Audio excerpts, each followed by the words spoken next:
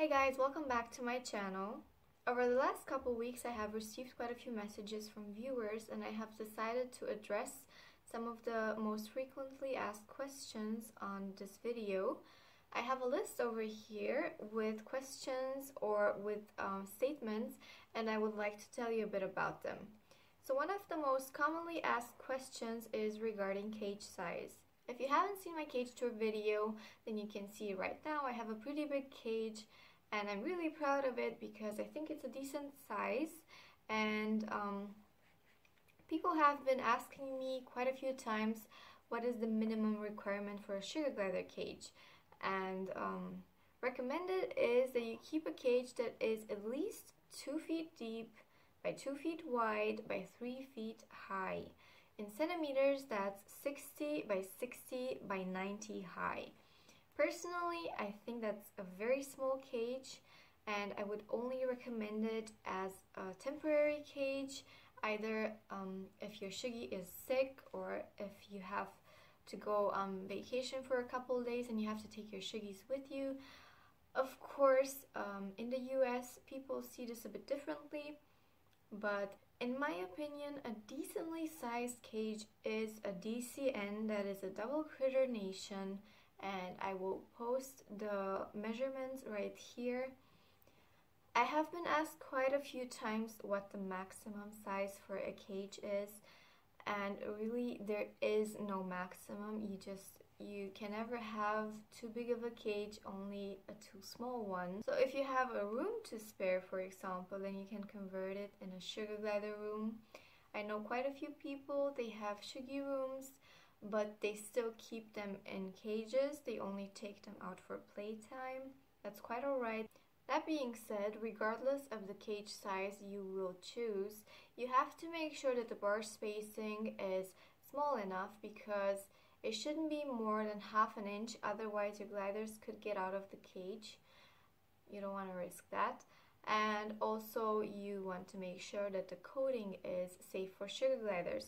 In the description box below, I will post a link to a website where you can read all about sugar gliders in general, and especially about housing and the right cage for them.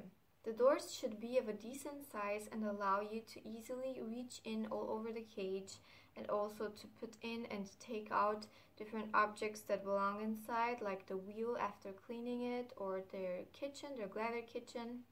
So as you can see, my doors are pretty big and I can easily climb inside of the cage when I want to clean it, which I usually do, but they don't really have to be this big. You just want to be able to reach everywhere inside of the cage.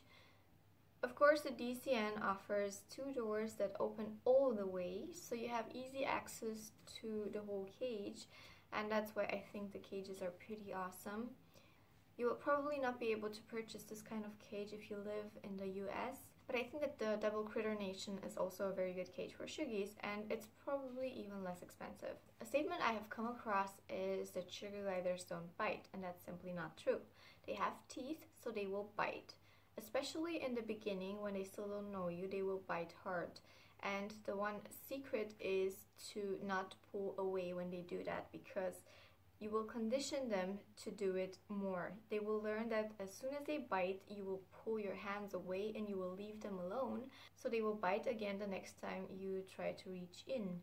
You have to keep quiet and just accept it and try not to move when they do it, so that they know that it doesn't have an effect on you, and then they will eventually stop. Of course, some Suggies still like to groom you and they will bite when they groom you.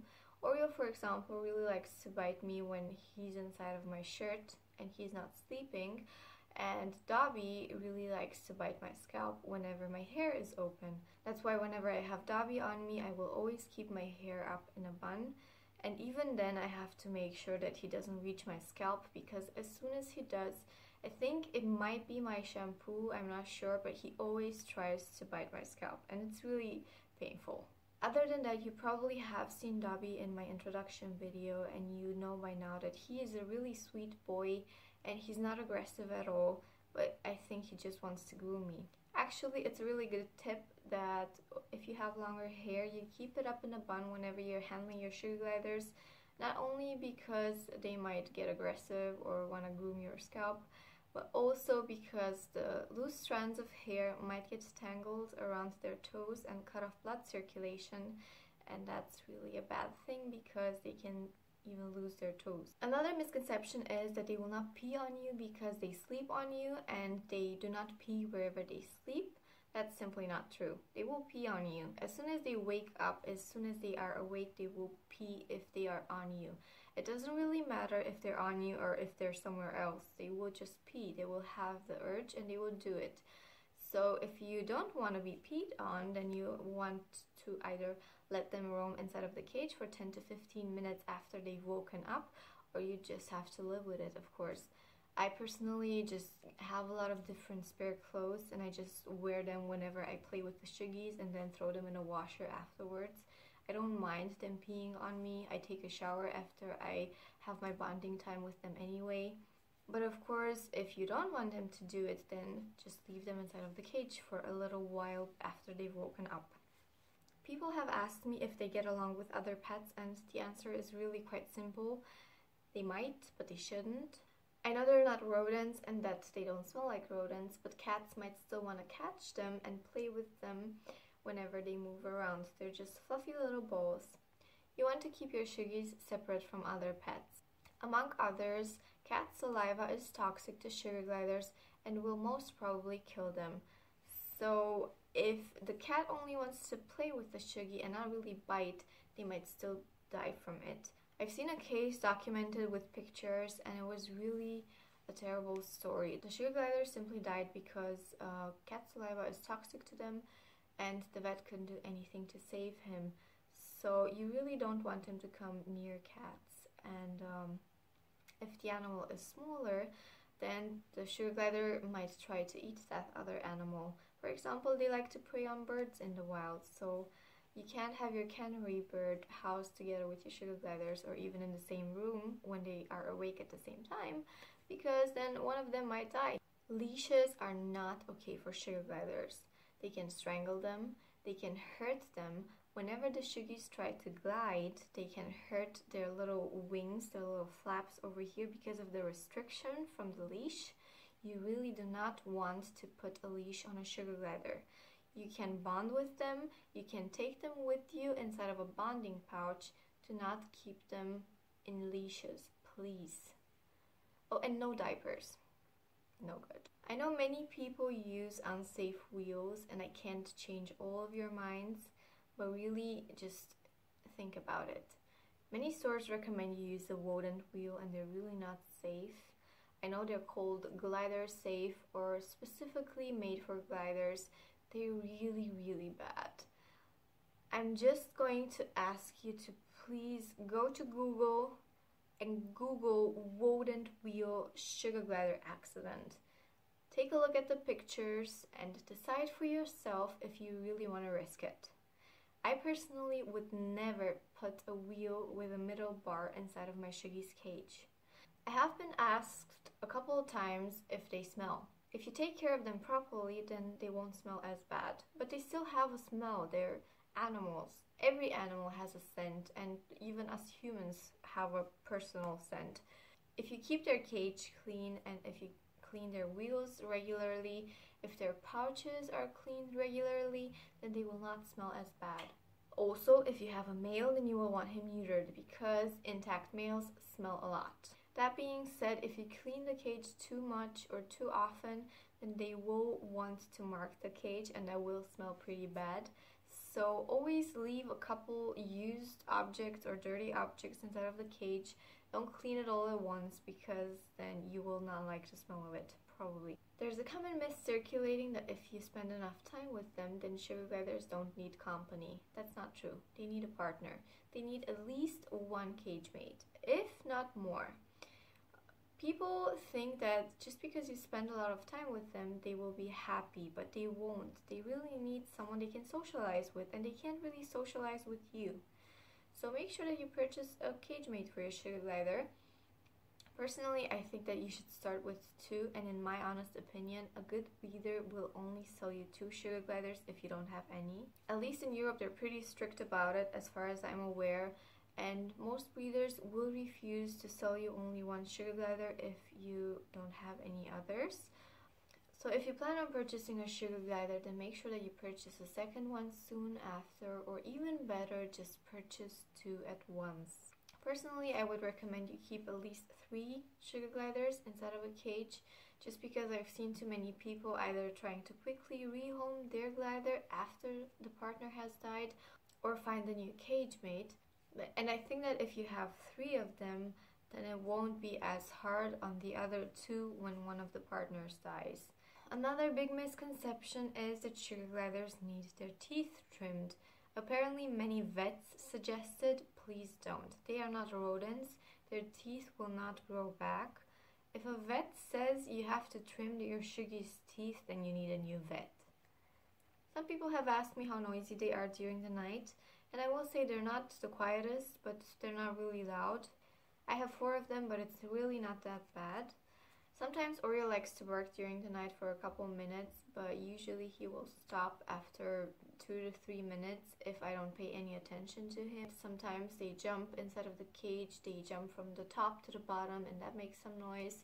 Or they play with their toys. They're living creatures, they move around, they jump around, they play with their toys. Sometimes they have little spats. They will make different kinds of noises during the night. They are not the quietest of the animals. If you want a quiet animal, and especially if the cage is inside of your bedroom, then I suggest you get a different one. Because sugar gliders are awake during the whole night, and they will play and they will make noise. Another big misconception is that parents will not breed with their offspring, and that's simply not true. If you want to keep related sugar gliders' houses together, then please make sure that you neuter your males. Some people think that sugar gliders are easy to care for and they don't need a vet. That's also not true at all. Accidents happen and you want to make sure that you have a vet that you can trust in case of an emergency. Sometimes they will get sick and you will not know what's happening, either from improper diet or from ingesting something unhealthy. And that's when you will want to take your Suggie to a vet. Too many people think that pellets are sufficient as a diet for sugar gliders, and that's simply not true. They need fruits, they need vegetables, and they need protein, and they also need their vitamins. Some people have argued that the diet I use, the SGS2, is too expensive and that pellets or instant diets are cheaper. I strongly suggest you look into a proper diet if you want to own an exotic pet. They're exotic animals. They need a proper diet. They are not dogs, they are not cats. You can't just buy canned food for them. You can't just buy instant stuff for them because it's not healthy. You want to own an exotic pet, then you have to be able to provide them with the best care. That means a good cage, safe stuff, and a good diet. And if you can't do that, or if you think it's too expensive, then please just don't purchase them. Purchase a different pet that's really the best for them and for you. I'm not saying that the SGS diet is the only good diet for them. You have a couple different diets. You have the HPW, you have the BML, the TPG, AWD, and so on. There's really a longer list of diets you can choose from, but please do your research and pick a good diet for them. Don't just let them have pellets. Don't just serve an apple a day. That's really not enough. While sugar gliders are not rodents, they will still chew on stuff.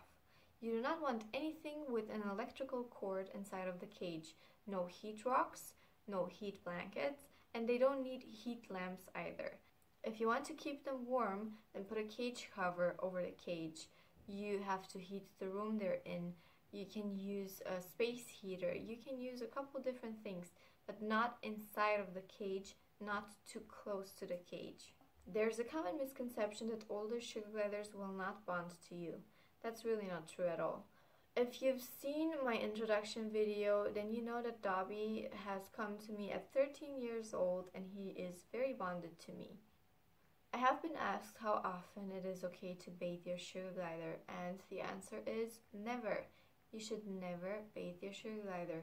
If they smell, then maybe they are intact, maybe their cage is too dirty, maybe their toys are, their pouches, their cage sets. There's plenty of reasons why a sugar glider would smell, but bathing them is not the solution. Sugar gliders bathe themselves, they don't need you to wash them, and getting them wet is bad for their health. They can get sick, they can get cold. It's really, don't bathe your sugar gliders. Just don't. Yes, you can take them out with you all day. Just keep them in a closed bonding pouch or bonding scarf. Put a piece of apple inside in case they get hungry. They might pee on you, so be aware of that when you take them out. No, you shouldn't change their sleeping patterns. You probably could, but it's really unhealthy for them. If they wake up on their own during the day, then it's simply because they feel like it, or they feel peckish or thirsty or whatever. There is a difference if you take them out in the evening just to play with them a little bit. So if you take them out, for example, a couple hours before they wake up so that you can bond with them in a tent or in the bathroom or whatever, that's really okay. But you can't just leave the lights on during the night so that they sleep and then just cover everything during the day so it's really dark and they wake up and they play. That's not how it should work. You have to be able to change your schedule to work around this sleeping cycle. You don't want it to mess up their health. One last thing I would like to add to this video is the fact that sugar gliders do not need us, but we need them. Keep that in mind, because some people think that if you don't bond with them, they will be mad and angry and whatever, and it's simply not true. Sugar gliders are really happy as long as they have company and a decent cage. They don't really need us. We need them. They make us happy. We find comfort in bonding with them, in playing with them. It's really for us, not for them. So keep that in mind. If you don't have the time to play with them every night, they won't be sad, they won't be disappointed. As long as they have each other, they will be happy. Bonding is something we do for ourselves. We bond with them because it's fun for us, because we feel good when we do it. So keep that in mind, because too many people believe that you should bond with them daily, otherwise they will get depressed. No, they will not. They will be less bonded to you, and that might make you sad, but they will be still quite happy as long as they have each other. Only one more thing I would like to add before ending this video is the following. If you post in the comments that you do not agree with my way of keeping them, then I don't mind. It's your personal opinion. You have one, I have one. But if you suggest a different channel in the comments for people to have a look at and get their information from, then I will have a look at that channel. And if I find that they promote things that I consider unsafe, like an unhealthy staple diet or unsafe wheels, a too small cage, I will have to delete that comment. That being said, I don't mind if you suggest any different channels as long as they promote safe stuff. A few sugar glider related channels I like on YouTube are Lisa Lou, Lily Bell Looks, and I think the third one is called Sugar Gliders and Kids and Gliders, something like that. I will post the links to these channels in the description box below in case you're interested. Thank you very much for watching this video, and if you have any unanswered questions, please post them in the comments below. And I'm open for suggestions in case you have any requests for future videos, as I'm running out of ideas. So please post your suggestions in the comments as well. I always read them. Thank you for watching. Please subscribe to this channel if you want to see more on sugar gliders. Please give this video a thumbs up if you liked it or found it helpful. And I'll see you next time. Bye!